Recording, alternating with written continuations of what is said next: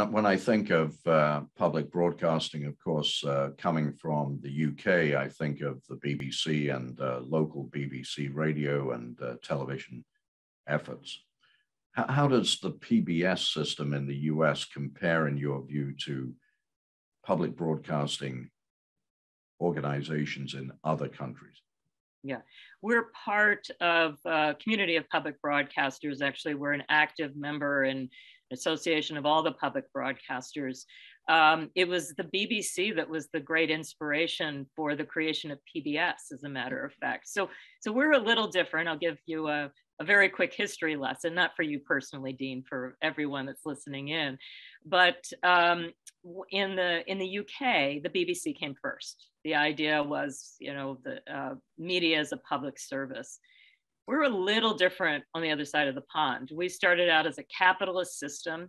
Commercial television came first, and it was really the first woman FCC commissioner, a woman by the name of Frida Hennick, who had this idea as she watched this emerging technology, and also, of course, looked at radio, and thought, if a portion of the spectrum is not set aside for pure educational purposes, she worried that the potential of the media wouldn't be fully realized. She looked at what was happening in commercial television, and she saw some good and some areas that clearly the marketplace would not necessarily pick up.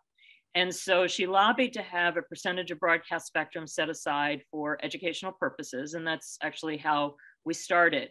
There was no money, by the way. It was just, there was spectrum. You could put in an application to get a license for a public television station. The very first public television station was University of Houston. And they had, I believe at the time, a communications school, and they thought that this was an interesting application for their school. And some of the earliest stations were part of universities. Some states then decided that having television licenses would allow them to become classrooms of the air. If you look at many of the station call letters in public television, a lot of them have E's in their name. That's because it was originally educational television. And then it was Lyndon Johnson, but these were all independent stations, by the way, and they all had their own broadcast schedules and their own ideas of what service meant in communities.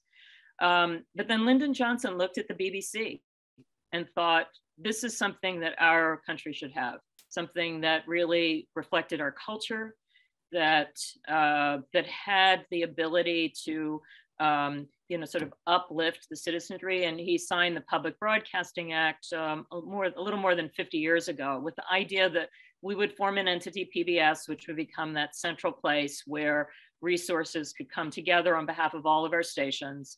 And that enabled us to start out the news hour, as I said before, and to invest in a very tall yellow bird that started Sesame Street and some other programs. And so it all sort of spun up from then. But the idea here, which is different than the BBC and most of the other public broadcasters, is most of them are largely government funded. And we were always created with this idea that it would be this public-private partnership. And there are many times, I will tell you, that I have thought if I had the resources of a BBC and, that it would be extraordinary. But on the other hand, I do think that this idea that does feel very American of volunteerism, by the way, many of our stations were started by women. And what caused that? Sesame Street. So Sesame Street actually predates PBS. And people heard about this extraordinary program for kids and wanted to get it for their own communities. And in fact, and this may sound apocryphal, it is absolutely true.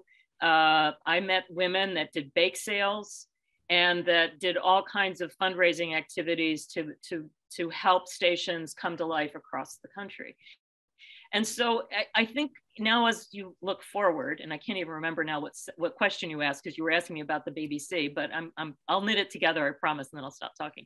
But I think that ultimately, this public television system that did start out, very scrappy, very entrepreneurial, and very much rooted in community, I think serves our country very well. And I think especially now. And again, as I said from the very beginning, when you were asking me about all these various media players and how do you compete, this idea that we are, in fact, rooted in community is very powerful. Now, that's not to say that we're not partnering with a number of organizations. We have relationships with Netflix and Amazon and others. We have our app that, that streams content. We have a place on YouTube TV. So we are very much rooted in our legacy, but we are very much rooted in this idea that we have to continue to be entrepreneurial and to think about the audience first, and to make sure that in our objectives of fulfilling our mission, that we are very much focused on service and whatever that means, and tying that to making sure that we're in those places where people are looking for information is, I think, the heart of what we have tried to advance as we look at PBS for the future.